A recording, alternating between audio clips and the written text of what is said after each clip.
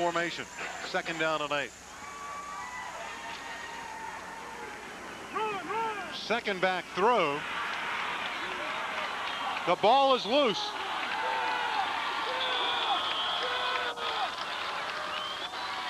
I believe Fresno State has recovered, and they have. So something that UNLV could ill afford to do. John Murphy carried it and coughed it up. Go to that wishbone. That was against UOP. Byron Jones flies in for the touchdown. Going over the top. Foot to the left side. Ricky Wills deployed to the right.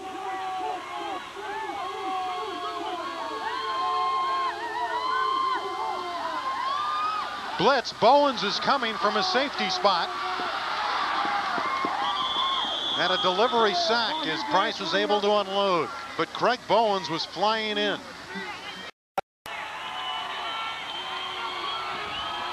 From the 32-yard line, it's a 42-yard attempt out of the hold of Keenan McCardle. It's blocked. James Williams blocked it. Well, Jim Cook is in a slump. He made 1 of 4 kicks last week. This ball was bobbled by Keenan McCardle, so I don't think you can really blame Jim Cook on this. The bobble caused a little mix-up in the exchange there. And they're looking for Williams, who's wide open. Tyrone Carter had to belt him out of bounds, but it's a big gain for the Bulldogs in Rebel territory. Well, and Mark Barsotti here to Anthony Williams. Barsotti does a good job of holding onto the ball and wait on the zone for the zone to clear. Williams is right there for a 21-yard gain. 49, and they're faced with a 1st and 20 now. And Barsotti, good protection. And he's looking long for Craig Jones, his tight end. Touchdown, Jones.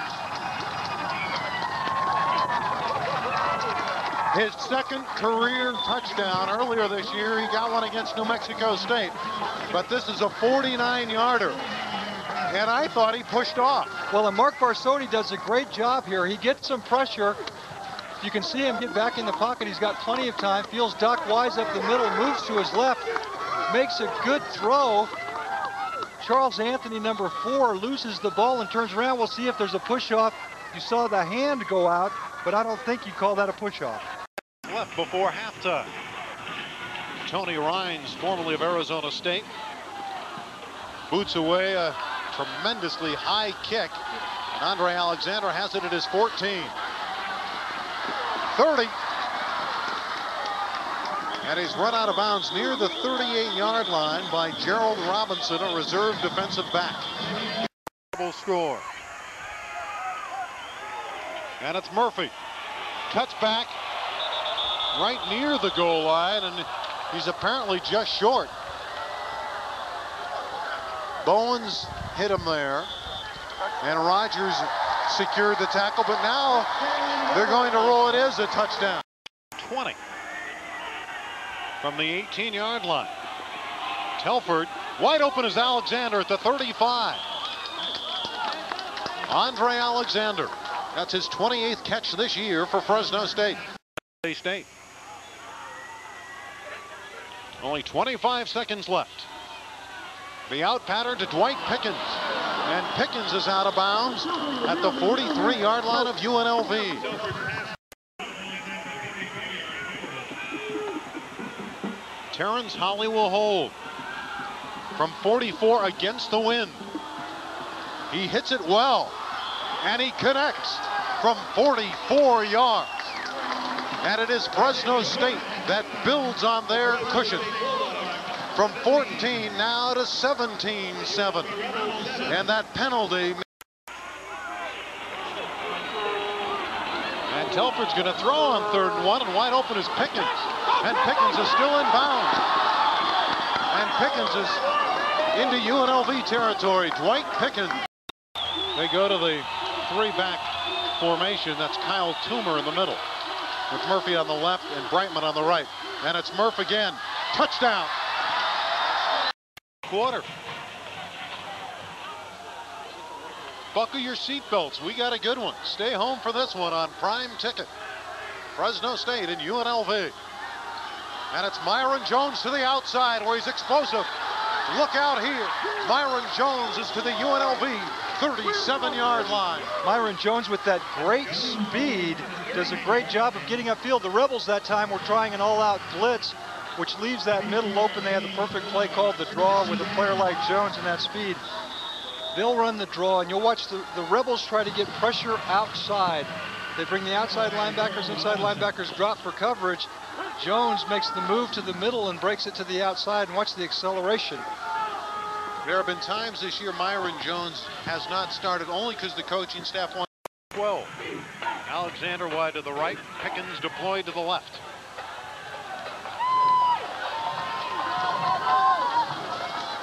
Telford on the delay. And it's Adrian Cooks who goes in for a touchdown. A 12-yard touchdown scamper by Adrian Cooks.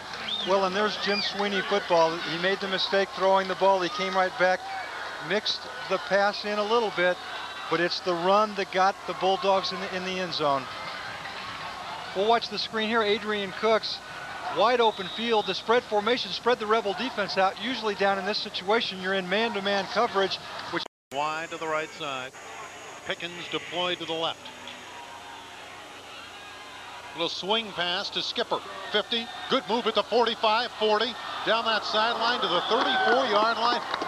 Covered up by Charles Anthony, but it's another first down for Fresno State. Well, and that's just the quick screen, and that's designed to get the ball. It's almost like a long handoff to get the ball to a running back like Kelly Skipper. He did a great job. Watch the move that he makes on Avery Miller. This is just a quick drop and the quick screen to Skipper. Watch Avery Miller, 39, come in. He just moves to the inside and runs right around him. Great run by Skipper. Look at his balance. They run out of that wishbone with Cooks, the fullback. And there's Jones, there's the leap, there's the touchdown on cue. A replay of the touchdown in the first quarter. Myron Jones with that good vertical leap. Watch, he'll leap, get in the air about the 3-yard line, leaps over, and it's outside. The linebackers for the Rebels are over the guards. That goes off the tackle. With the ability of Jones to get in the air, it's an easy score.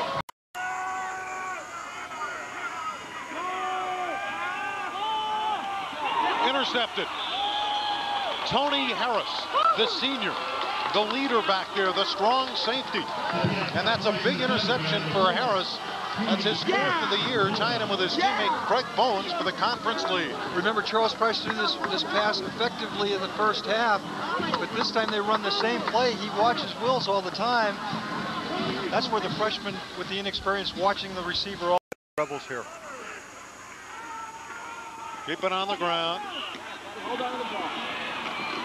And Rosette breaks into the fray and down to the 26-yard line. Darrell Rosette.